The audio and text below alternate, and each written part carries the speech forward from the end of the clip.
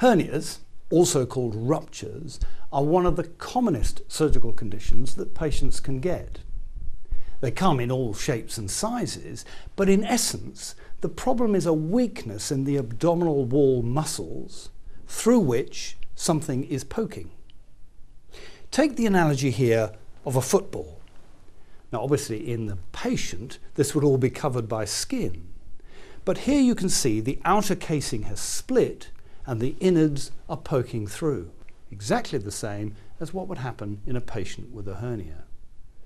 Anyone can get a hernia, male or female, young or old, fit or unfit.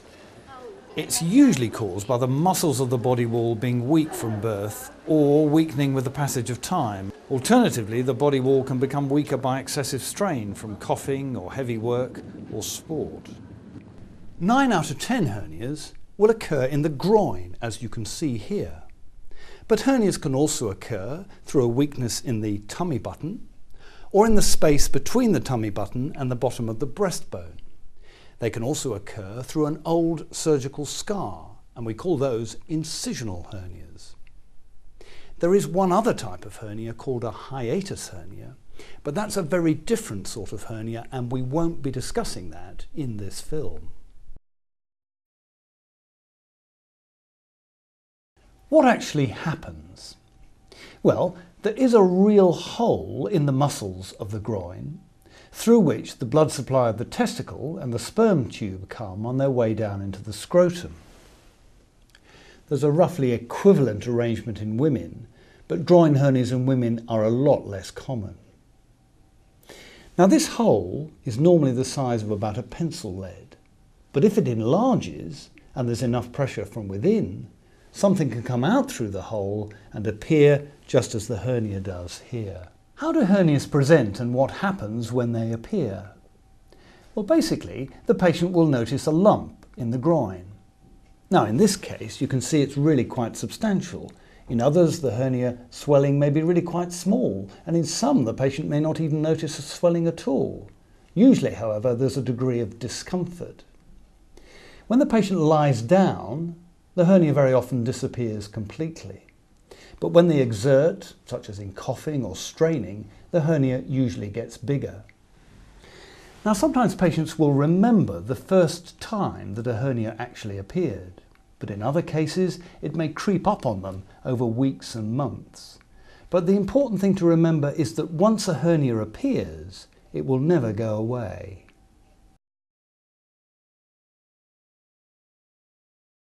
How is the diagnosis made? Well, to be honest, it's usually pretty obvious. The patient complains of a swelling in the groin. But sometimes they complain of some discomfort, and it's not until the doctor examines them and asks them to cough that they can then feel what's called a cough impulse. Very occasionally, the diagnosis is suspected, but you can't prove it until the patient has had an ultrasound scan.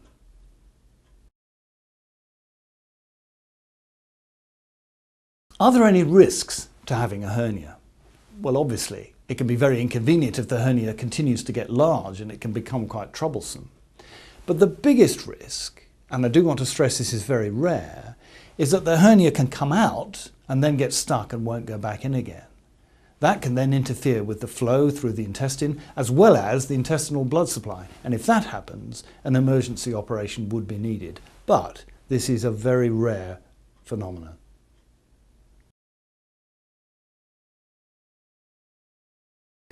What are the treatment options for somebody who's got a hernia?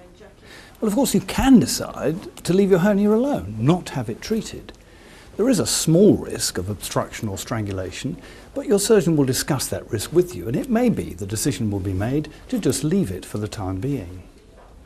In days gone by, there was a device called a truss or a hernia belt. This was a device used to keep the hernia in place inside. But it didn't really work very well, and it certainly wasn't very comfortable. And because nowadays there's almost nobody that can't have an operation, the use of trusses has largely been abandoned. Nowadays, as I've said, surgery is very safe, and for most people it probably is the best option.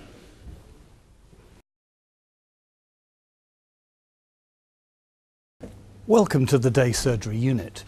This is where you will come on the day of your operation where you'll arrive at reception and be greeted by one of our receptionists. During the next 15 or 20 minutes or so, we're going to ask you to sign a consent form. Now this is difficult because at the very time we're trying to instill confidence in you, we're also having to tell you about some of the things that could go wrong. Complications are rare, but please be patient with us because it is important. So having checked in, you'll be brought into a room like this. It may actually be a bay with 4 beds, but here the nurse will ask you some questions, you'll meet up with the surgeon and the anaesthetist, and you'll be prepared to go in for surgery. Just a word of warning, we will be asking you the same set of questions several times. This is part of our security checking process. Please bear with us. This is the anaesthetic room where you'll come prior to the operation itself.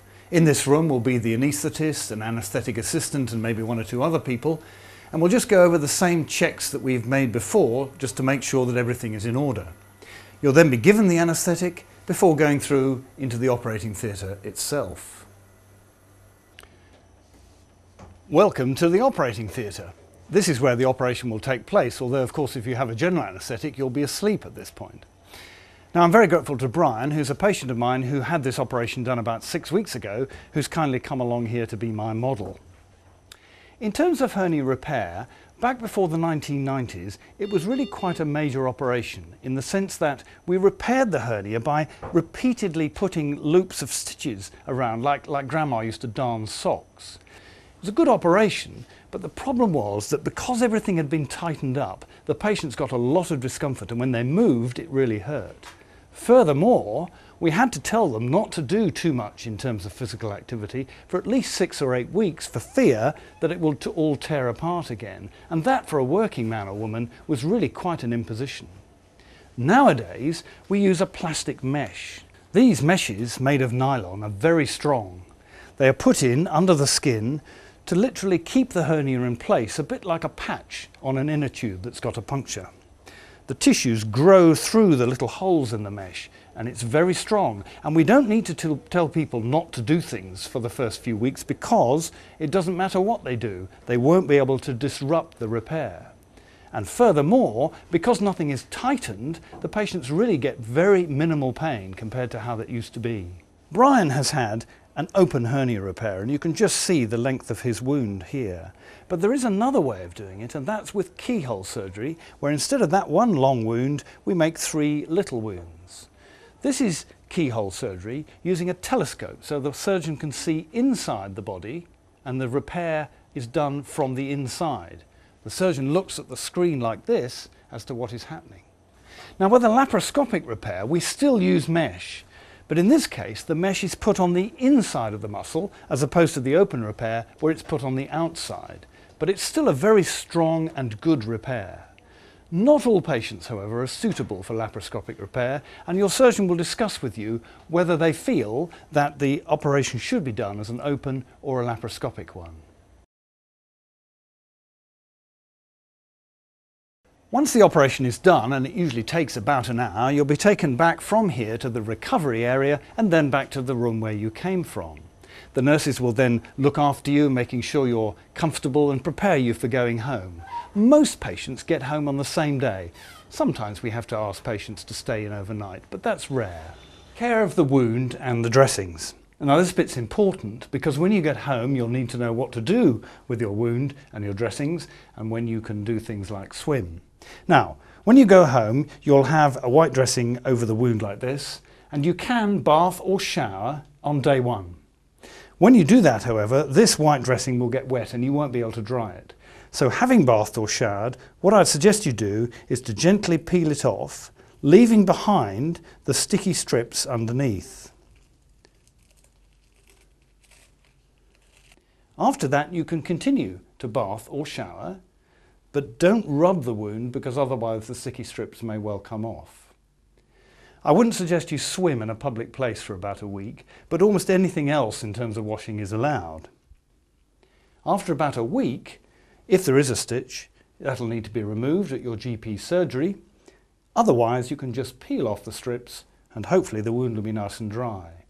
If you get any sort of ooze from the wound at all, it's quite in order to just dab it with a tissue, but if it goes red and hot and looks angry, you may well have an infection, and then I would suggest you go and see your GP.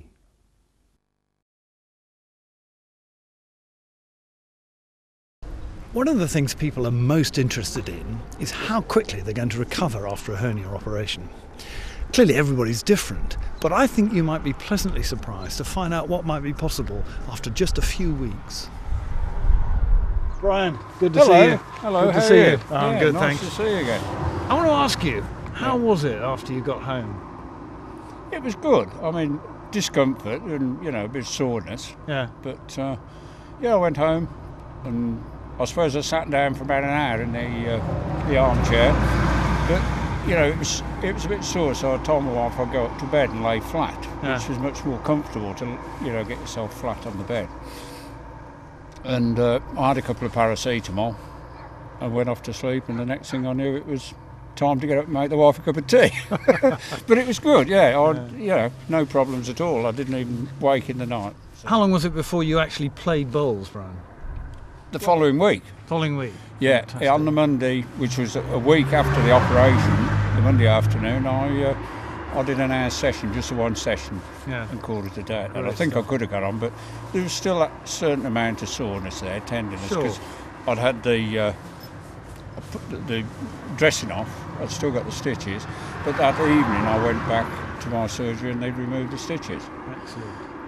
And you remember I said to you, what will happen when you get home is that people will try to wrap you in cotton wool and they'll say, don't do this and don't do that. Oh, no. And I had said to you, you know, you must try and get moving, get active.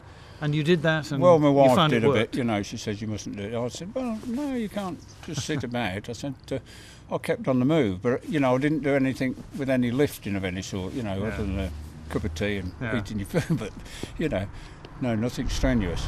And I didn't drive. You told me not to drive, so I didn't. Well, we usually say don't drive for about a week because insurance may be an issue. Well, that's right. If it's but after that, if you feel comfortable and safe to do so, then that's great. When you went home, did we give you extra painkillers or did you have some at home? No. Well, we got paracetamol, which is...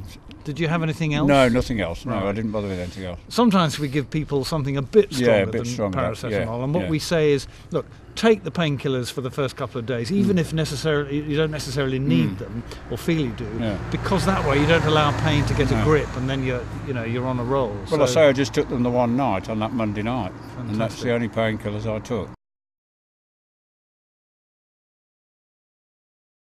What problems can occur after a hernia operation?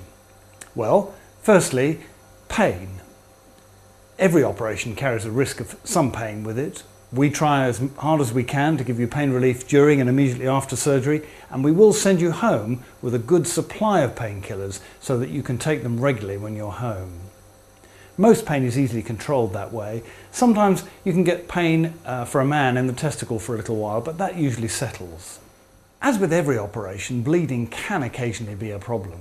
A collection of blood can form underneath the skin and look like a bulge, and occasionally it's necessary to let that out. Usually it solves itself. In a man, the bruising can go down into the scrotum and penis. Again, it will disappear with time. Skin numbness.